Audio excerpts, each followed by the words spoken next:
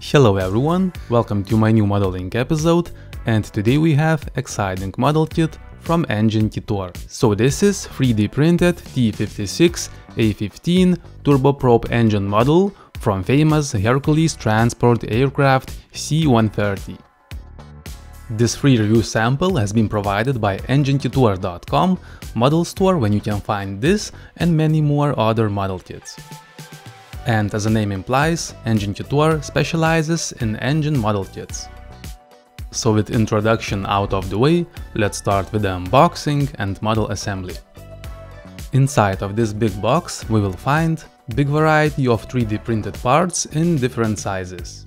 Some parts, so specifically as this power terminal, came already pre-assembled. Besides all the PLA plastic parts, we also get some electronics. More about that later in a video. We also get power supply, Phillips head screws and a screwdriver. In a second layer of a box we will find the biggest parts such as propeller and the main body of engine. So as you already noticed, we have no paper instructions, and that one we will have to download from the official website. So let's get out everything out of the box and start building. So model kit comes with these Phillips head screws, and that's not ideal, and I would much prefer to have a hex screws for the model. It is also important to remember that some parts of this model are one-directional, so it is very important to follow the instructions and install everything in a correct order.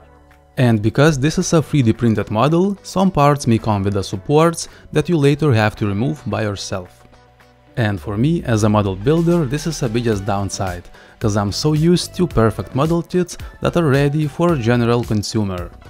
However, this might be a good model for those who like tinkering and DIY projects. But if you expect Lego-like experience, this is not a model for you. Now I will slow down with a commentary and will leave you with a build video. At the end of a build, we will evaluate the model and I will share my final thoughts. So please, enjoy the build.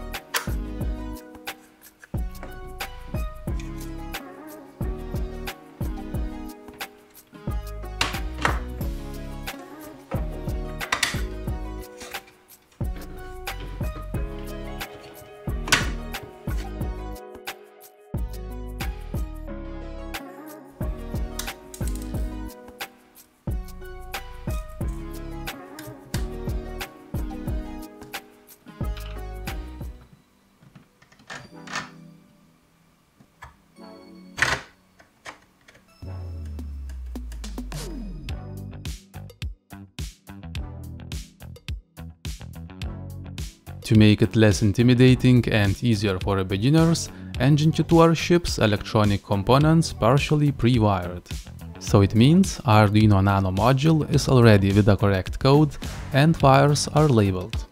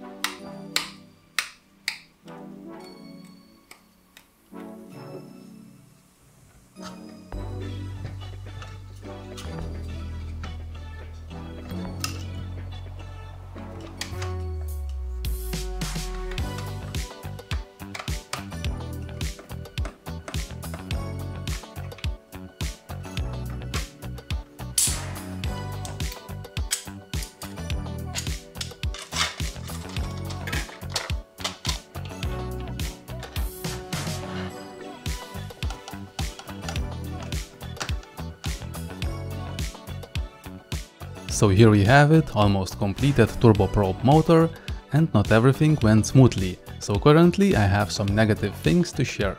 So as you probably noticed, I ended up using my own screwdriver, cause included one is complete crap. But that's obviously was not the main problem, because I had issues that were far more important for me.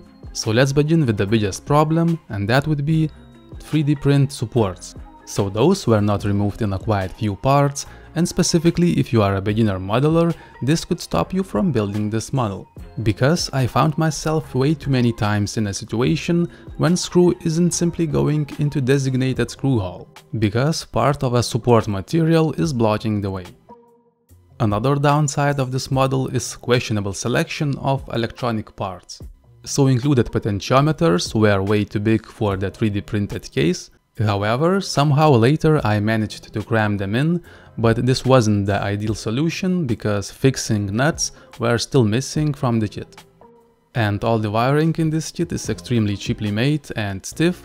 I guess Enginekitor just went with the cheapest option to save cost, but it ended up with a very frustrating experience because cables were falling off and I had to use my soldering iron quite a few times.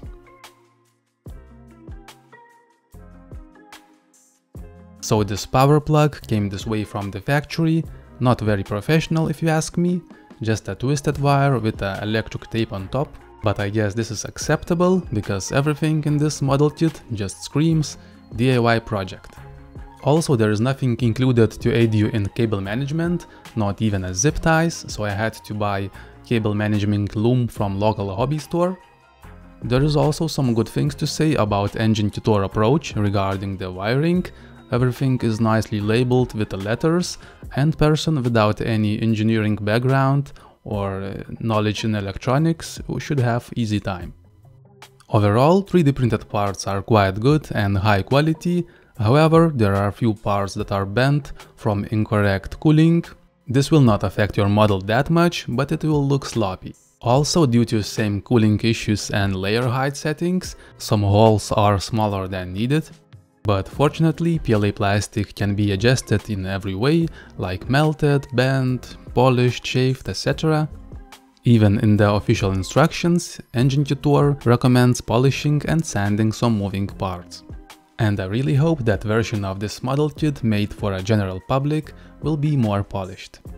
But if you are in for a DIY project and you like fingering, this could be a perfect option for educational class or similar activities.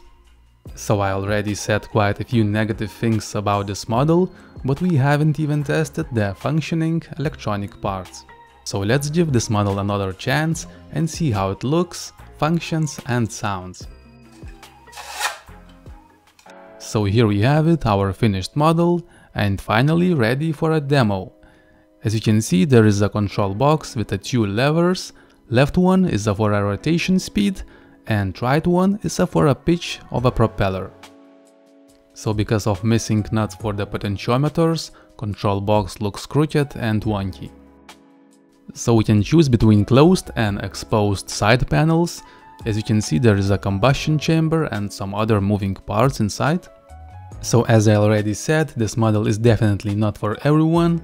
Not everyone would choose to display this model kit in their living room or office, simply because this model kit is quite big, and it being a 3D printed model, it can be quite boring for some of you.